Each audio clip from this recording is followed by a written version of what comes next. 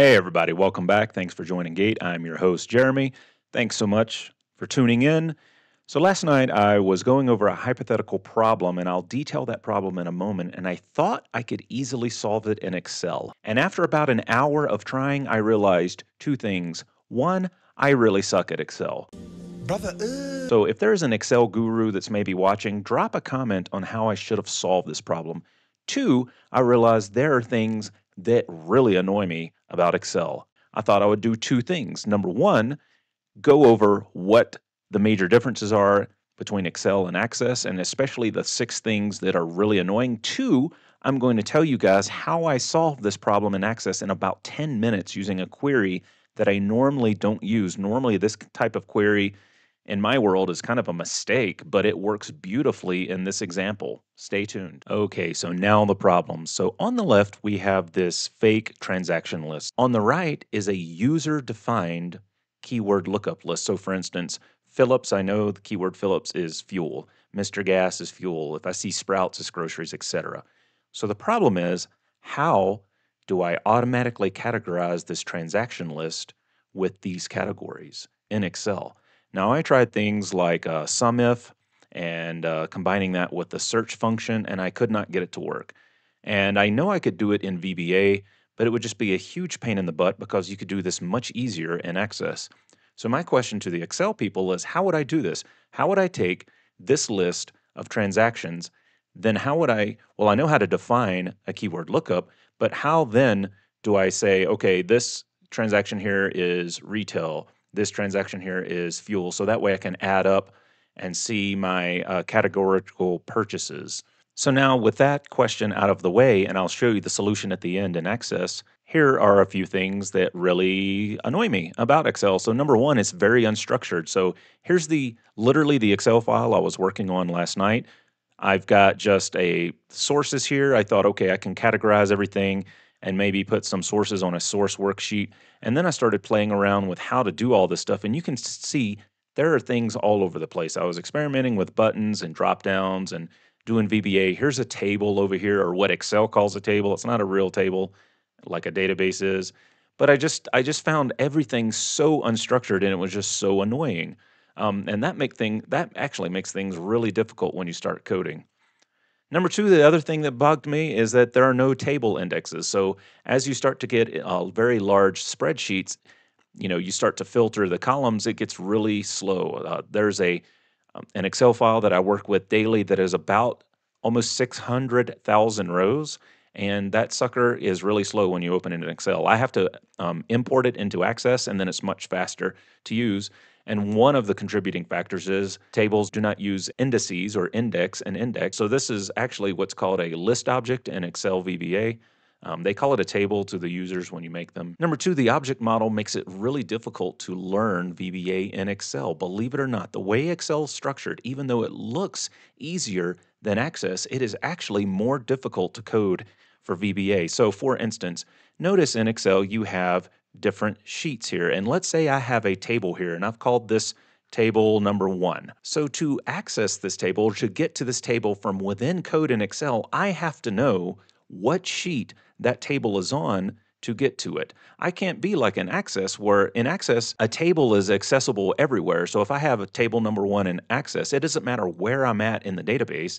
I can just code and talk to that table. Whereas in Excel, unless I'm wrong, again, I'm not a guru, you cannot get to the table directly from Excel VBA. You have to know that it's in sheet 1, and it's actually a part of a collection called, I believe, list objects. And then this would be one of the named list object items within that collection for that sheet. If I move over to source 2 and I try to say, hey, look up table 1, it will fail because there is no table 1 on sources, even though there's a table 1 over here. So that was another thing. Number 3 is file inflation. So I've seen this before in multiple Excel files. Those files can get really large. I've seen one that was only 2 sheets big, and it really wasn't even that large, and it was 20 megabytes. So someone emailed me that bunker buster of a file, and it was huge. As the file ages, it'll just get corrupt. It's hard to make forms. So here we are. I would love to make just a great form where the user could do the drop downs and do the stuff, right? So I can go over here and do insert forms, and it's going to make me turn on autosave and then log into my Microsoft account. It's just that there are no real native capabilities that I know of in Excel to make forms, whereas in Access, that's a built-in capability. And finally, there's no SQL. No! God, please, no! In Excel. You have a lot of these functions like search. You've got all these crazy functions like search and SUMIFs and whatnot. But I will contend right now, it is way easier to just learn SQL. SQL makes so much sense. It's very structured and it makes sense.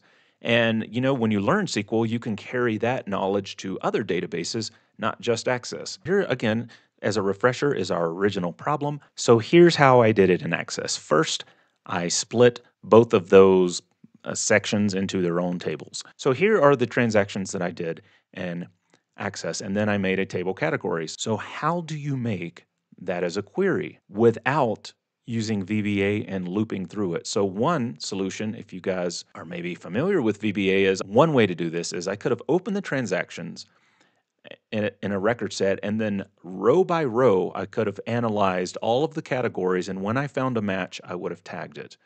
But here is the query I used that, again, is one of the strangest queries I've ever written and is normally not even something I would use.